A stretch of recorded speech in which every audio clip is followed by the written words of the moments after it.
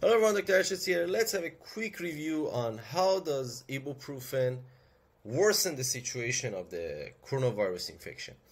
Unfortunately, WHO has always did a very terrible job by stating that they not against the usage of the coronavirus, ibuprofen in case of infection of the coronavirus. They even said you can take it if you have fever or pain, you can take this. And this is absolute garbage. If you are infected, this can worsen your case very fast. It can elevate your case to the severe case. And I will explain to you how. Ibuprofen belongs to the family which called NSAIDs, which is non-steroidal anti-inflammatory drugs. In this family you can find Advil, Morphine, and naproxen and others. These drugs work on inhibitors and also work as kind of enzyme. And they have effect on certain enzyme which can cause type 2 diabetes. So people with this kind of precondition should not touch these drugs at all. And in this kind of situation of the pandemic, if you be smart, you stay away from the ibuprofen.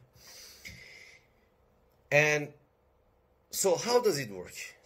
As I said, it can cause some effect on the certain enzyme which related to the type 2 diabetes, and also it can inhibit the endocrine system's production of the certain enzyme and the hormones. So endocrine system is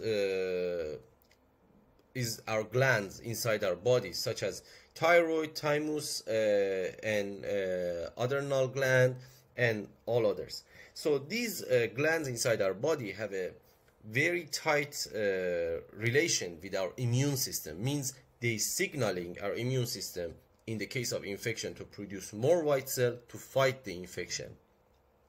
This is the first reason we should not take it. So this interruption of the signaling of these glands reduce our immune system preparation. And secondary, there was another study, which I will leave the link to the paper in the description.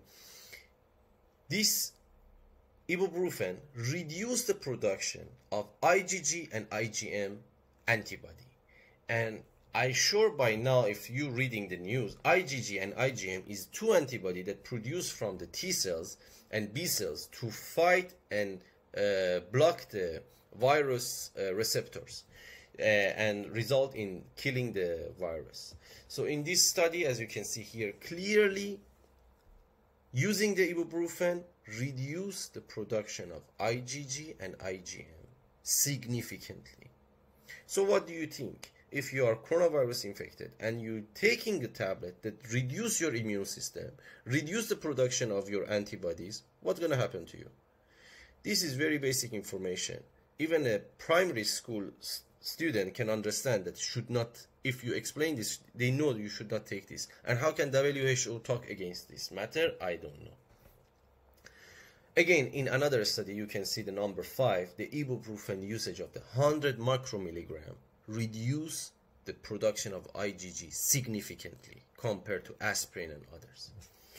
So what to take to replace the ibuprofen? Acetaminophen and aspirin. I will discuss about the aspirin in my next video. You can watch it. I will leave the link to the description. But stay away from steroid such as cortisones, ibuprofen, and its family.